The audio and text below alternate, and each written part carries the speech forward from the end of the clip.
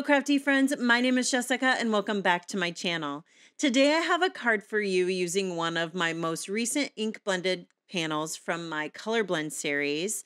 This is color blend series number 11 and we're going to pair it with some die cuts, some jewels, some vellum, and some glitter.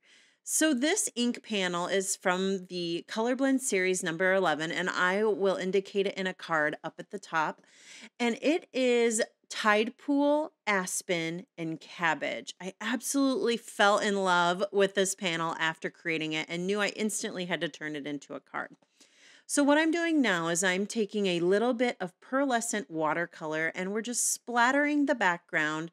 And I did a concentration of a diagonal splatter kind of through the right bottom corner to the upper left corner. So that's where I focused a lot of those splatters at. And I love the little directional thickness of that, the grouping of the splatter that's going that way. So now we're going to go ahead and build our die. This is a fairly simple card. So for this die, we're using the Wild About You, and I cut it out of 110 Neenah cardstock twice, and then I'm going to layer it with that Simon Says Stamp champagne cardstock on top. If you're new here, hi again. I do not use stamping blocks for stamping, or it's very rarely that I do.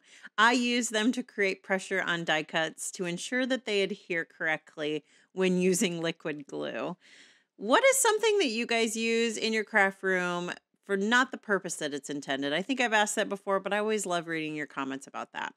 So now that we've added that champagne glitter cardstock on top, we're going to go ahead and do the tittle. That is the circle above the I, or the lowercase j. It is known as a tittle for anybody who didn't know.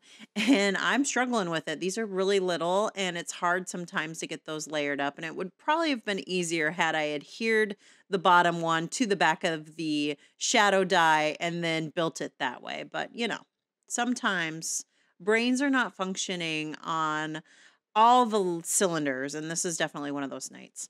So we're going to use this Foxglove die, and I'm cut out a second set of the florals. There is only, I think, 3 of each size in the original die, but if you cut it out twice, you're going to get double that, and that's what I did here.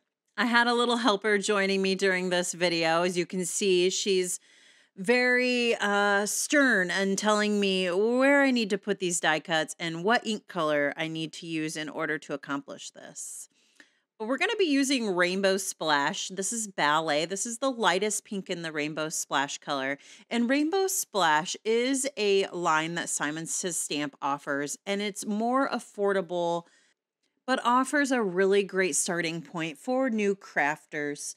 There are, I think, about 12 colors, and they're all primary with some grays and browns as well.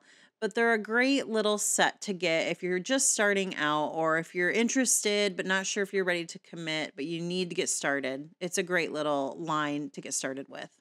They have stamps and die inks and dies and stencils and embossing folders. So I highly check it out if you're thinking about dipping your toes into the card making world, but just know it can be a very slippery slope. So here I am just using the small brush to just add a little hint of pink onto the tips of all of these florals for the Foxglove die. I didn't want it to be too dark. I definitely want that background that we created to shine, but add a little pink to offset how this die is going to sit on it. I wanted it to pop just a little bit, and you'll see it's going to be just enough. So we're going to go ahead and add the Wild About You die to a shadow layer, and I chose Vellum just to give it a little bit of separation from that background. It'll help that white, because I used a white glitter cardstock. It's going to help it pop a little bit, but it's not going to be super noticeable because the Vellum isn't going to show too much, but it's going to let that die cut pop off of the panel. So I went ahead and cut out the Foxglove die out of Neenah 110 pound and Simon Says Stamp 130 pound cardstock. And the reason why I did that is because I cut the florals out of Simon Says Stamp 130-pound cardstock, and it's because it's my favorite for ink blending. But the reason why I cut it out of for the stem, even though I did no ink blending on it, is because the paper is just a little bit more yellow toned than the Neenah cardstock. And so I wanted them to match. Since I didn't fully ink up the florals, I wanted to make sure that the whites matched. Now, here's a tip. I started off by putting these florals up at the top, but I didn't want to have them layer underneath as I went down. So and what I mean by that is I'm starting with the bottom so that it's like a Christmas tree moving up, so that the bottom layer is going to be underneath the next layer, and it's just going to build like that. If I had started with the top, then you're covering up you're potentially covering up the florals on the top, and then your bottom layer is going to be your most forward towards the foreground. And so for this one, you definitely want to start on the bottom layer to ensure that you're layering the florals appropriately. As I'm building this and pulling the florals off, you can start to see that pink, how it's not really dark, but it's just enough there to show a little bit of interest for these florals. So like I said, I double cut these florals out. So this is definitely more than what you would get if you just ran the die through once. But I love the fullness that you get. I'm originally from the state of Oregon, and Foxglove grew wild all over out there. And so this die means more to me than just a beautiful floral die from Simon Says Stamp. It's a little piece of home. And so I love using it. I really love the look that it gives when you layer it full like this. Foxgloves are very full, at least the ones in Oregon were. And so that's why I wanted to cut it out twice to ensure that I got a great full floral for it. Another tip for this die is notice that the florals, and I'm just going to call them trumpet florals, the way that they're kind of shaped or trumpetly, they kind of swing out. So when you're building this, you want to make sure that the ones that are all kind of pointing, we'll say to the left, you're putting them on the left side of the floral, and same it goes for the other side. If you start mixing them, it's not going to quite look right, although it could look fun. I'm not sure, but Foxgloves, I mentioned that Christmas tree look. They definitely have that fanning out and where they point out and kind of feather towards the bottom.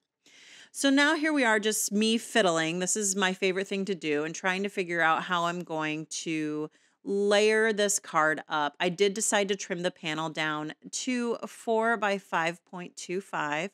And then we're going to go ahead and pop it up to add a little bit of extra dimension. I love trimming my backgrounds down to have that very thin border from the card base and then popping it up with foam tape.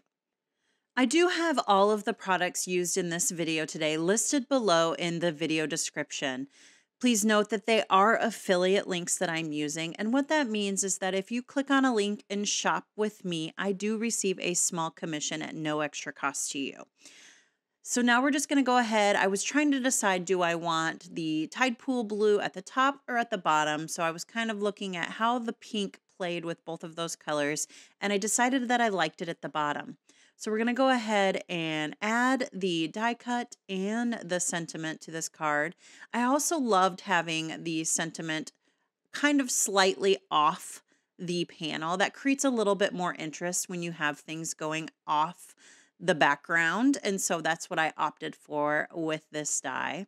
And because I have it so heavy with those floors, I needed to make sure that I put the glue on the stem to ensure that we weren't gluing those petals down, and that just helps keep a little bit more extra dimension to have the petals up off of the background.